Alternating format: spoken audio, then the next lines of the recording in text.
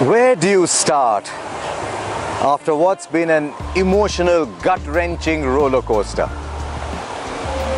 It was Australia's game for most of the test match. Since the start, when they just took the initiative away, remember they declared twice. India never looked like bowling Australia out. But the last day's cricket was some of the most thrilling cricket I have seen. I've heard a lot of Indian teams say we're going to play positively. Here was an Indian captain, much like Tendulkar in Sharjah, who never stopped thinking of winning a match.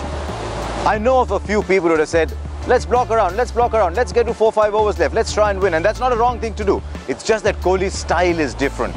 He said to me just now in the interview that at the end of the fourth day, he said, whatever target they set, we will try to go and score it.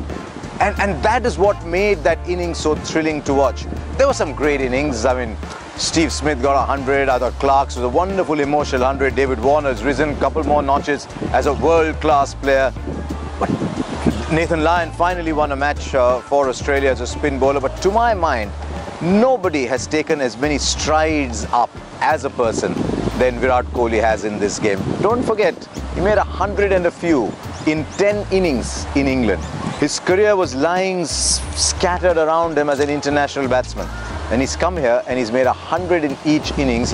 And he's played in a manner the Australians love. He's taken the attack to them. To me, it was just one of the most wonderful test match innings that I have seen. It was one of those innings that many years from now, I will say, I was privileged to watch. And it was just wonderful to watch. It was a great test match. India lost it. Australia was a better side. But it's enlivened this series. It's also told you, forget the chatter, forget the abuse.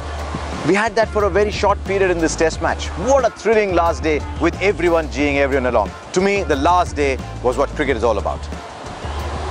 If you want to stay up to date with all my video blogs, hit the subscribe button.